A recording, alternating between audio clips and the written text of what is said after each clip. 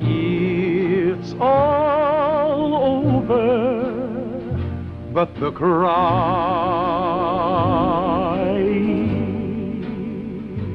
With the world poised on the brink of war, Vault-Tec is reporting a record number.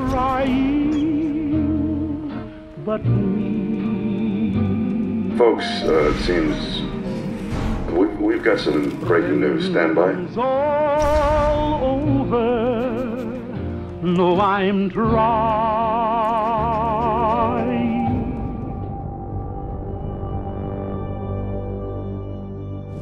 Fusion scientists from all over the world have come together in ITER to build a tokamak, a fusion device that is based on the principle of magnetic confinement. The interior of a tokamak is shaped like a donut. Here, temperatures exceeding 150 million degrees Celsius force atoms of deuterium and tritium to fuse together, forming a hot plasma. The plasma must be kept in motion in the center of the chamber and away from the walls of the vessel. This is the job of the superconducting coils that surround the tokamak. With ITER, a new chapter in the book on fusion research will be opened, a book that scientists began to write some 80 years ago. This nuclear fusion reactor is also known as the star creator because it's designed to spark and control a self-sustaining synthetic star. The world's largest experimental tokamak reactor is currently being built by the International Thermonuclear Experimental Reactor, or ITER.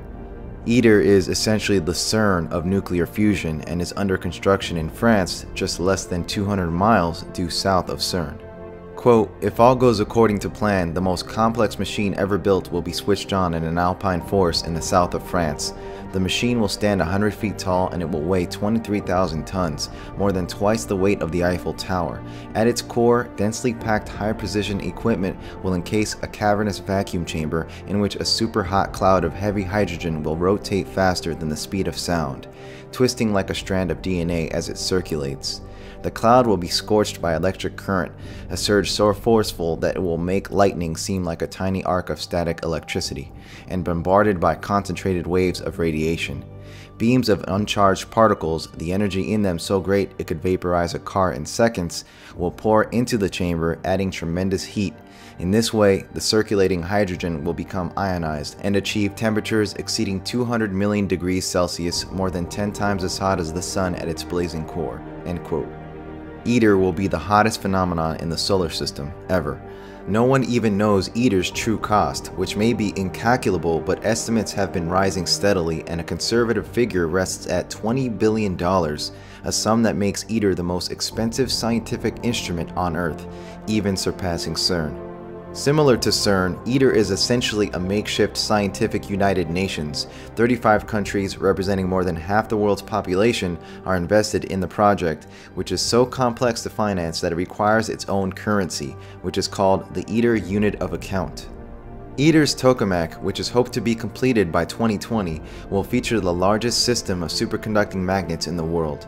Aside from CERN, it is considered to be the single most ambitious, complicated, and expensive scientific engineering endeavor in human history. Like a perpetual sun providing renewable power for the whole world. Are you sure you could stabilize the fusion reaction? The power of the sun in the palm of my hand. To forget about how much I care for you. We seem to have lost contact with our affiliate stations. Stand by. We do have.